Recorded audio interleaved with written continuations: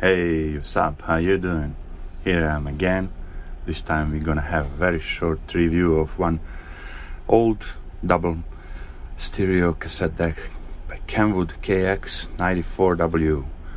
So it was probably a decent deck at that time.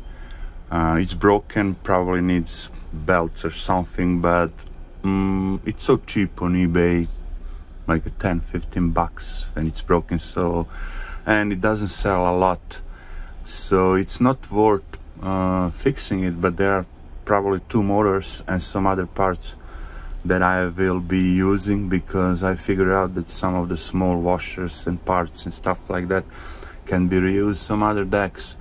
That's why I'm gonna disassemble it and take it apart and, you know, take everything that I want.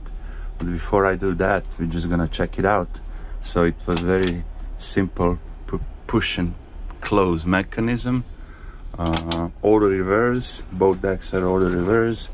They some kind of soft touch, you know, like it's not mechanical, it's a soft touch. It has normal and high-speed dubbing, of course, timer, direct program search system, auto tape selector, and you can see lights are on the doors.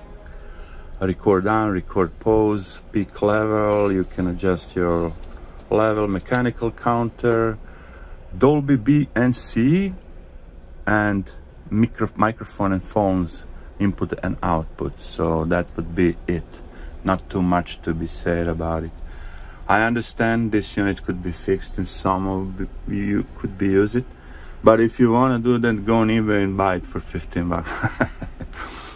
Sometimes you really have a parts that are worth much than the unit, and I mean motors, if they are working. But usually they are working and needs a little bit of lubrication. Then you have a motor, so you can fix some expensive deck that is much more worth, and some people would like to have some expensive 3-head and other decks, because the motors that are used are pretty much the same. If it's the same model, it's gonna work on many decks. So yeah, that would be it. KENWOOD stereo double cassette deck KX-94W. Bye.